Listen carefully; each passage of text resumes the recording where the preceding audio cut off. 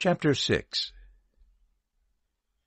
All those who are under the yoke as slaves must regard their own masters as worthy of all honor, lest the name of God and the teaching be slandered.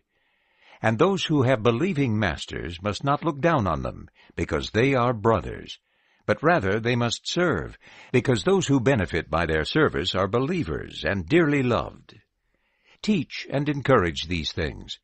If anyone teaches other doctrine, and does not devote himself to the sound words of our Lord Jesus Christ, and the teaching that is in accordance with godliness, he is conceited, understanding nothing, but having a morbid interest concerning controversies and disputes about words, from which come envy, strife, slanders, evil suspicions, constant wrangling by people of depraved mind and deprived of the truth, who consider godliness to be a means of gain. But godliness with contentment is a great means of gain. For we have brought nothing into the world, so that neither can we bring anything out. But if we have food and clothing, with these things we will be content. But those who want to be rich fall into temptation, and a trap, and many foolish and harmful desires, which plunge those people into ruin and destruction. For the love of money is a root of all evil, by which some, because they desire it, have gone astray from the faith, and have pierced themselves with many pains.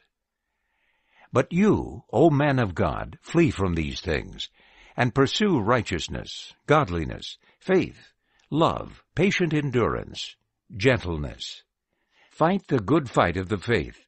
Take hold of the eternal life to which you were called, and confess the good confession in the presence of many witnesses.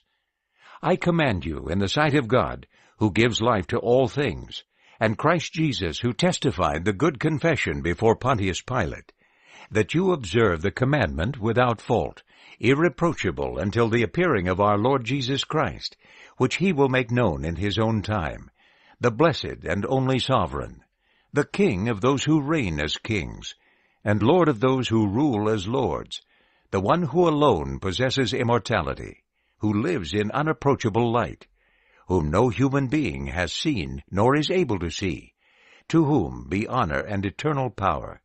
Amen. Command those who are rich in this present age not to be proud, and not to put their hope in the uncertainty of riches, but in God, who provides us all things richly for enjoyment, to do good, to be rich in good works, to be generous, sharing freely, storing up for themselves a good foundation for the future, in order that they may take hold of what is truly life. O Timothy, guard what has been entrusted to you. Turn away from pointless, empty talk, and contradictions of what is falsely called knowledge, which some, by professing it, have deviated concerning the faith. Grace be with you all.